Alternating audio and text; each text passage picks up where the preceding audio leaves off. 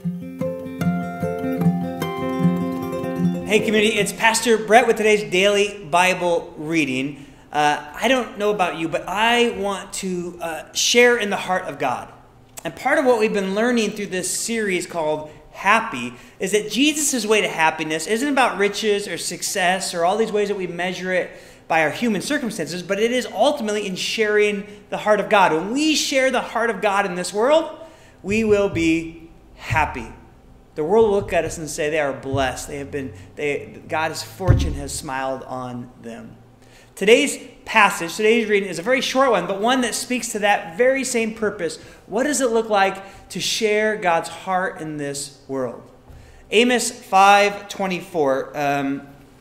I don't know. For me, this has been a classic verse of Scripture. Maybe it's about tradition or where you've grown up or things like this. But Amos 5:24 is just one of those beautiful classic passages where the prophet Amos, speaking on behalf of God, or I should say God speaking through his prophet Amos to the people of Israel, is reminding them of his priorities. And God's priorities are not in religious gatherings and feasts and religious symbolism. God's priorities are for sharing his heart to our neighbors, to our community, to those around us. Let's dig in together. It's Amos 5:24. Amos, God speaking through Amos says, "But let justice roll down like a river, righteousness like a never-failing stream." Have you ever been out in nature and put your feet in a strong river? A big river? Like, it doesn't matter how strong you are, the current of that river will overwhelm you. Right? If it's been a great rainy year and you go out to the Sierras and the rivers and the waterfalls are flowing, you can get a sense of how powerful they are. Right? You step out and by the time the water is up to your calf, it's starting to push you. It's a powerful, overwhelming presence. God says, imagine a world, imagine a society in which justice flowed like a river. In which the way that we took care of others, righteousness, doing right by other people, doing right by our neighbors in the community, doing right by other people here at CBC and in our church family, it flowed like a stream. It was so powerful, it was irresistible. As soon as you stepped into that place, into this church home, you knew that their priority was the priority of God's heart. To see no one overlooked, no one left out, no one mistreated by individuals, by systems, by the community as a whole. But instead, this was a place where the river of justice flowed through.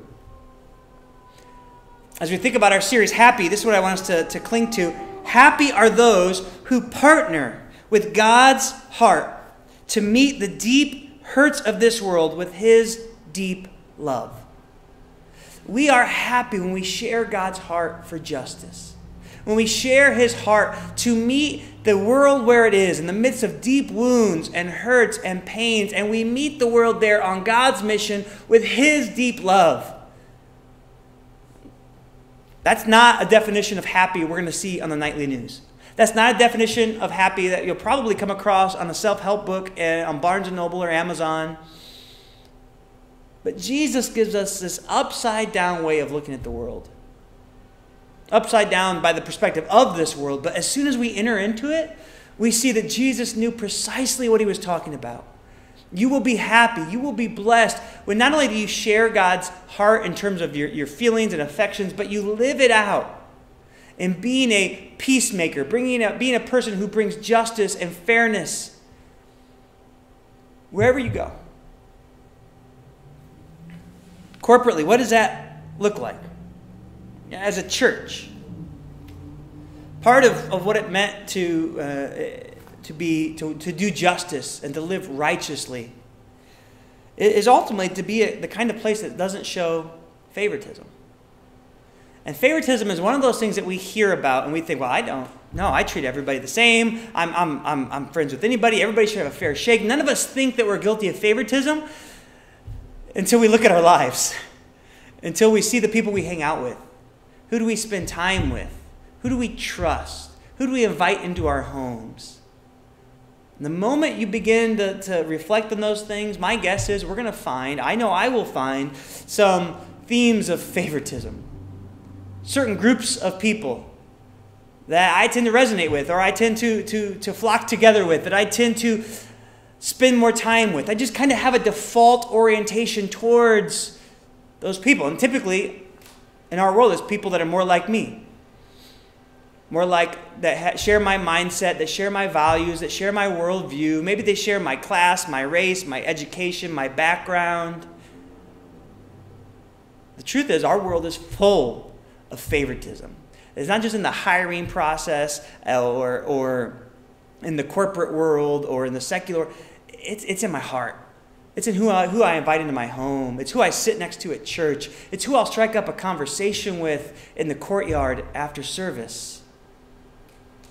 So maybe a baby step for us as a church community is to say, God, we want to be a place where justice flows like a mighty stream, where no one sees favoritism when they walk into this place, but the ground is equal. The ground is level before the cross.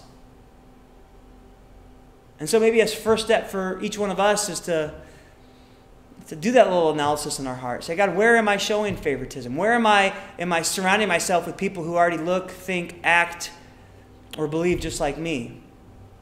Here at CBC, in my neighborhood.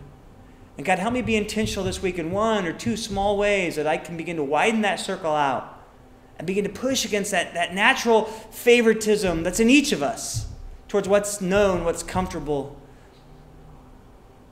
what we already represent in so many ways. And when we do that, here's what I deeply believe. We will be an irresistible community where righteousness flows like a stream and justice like a river. God, may it be.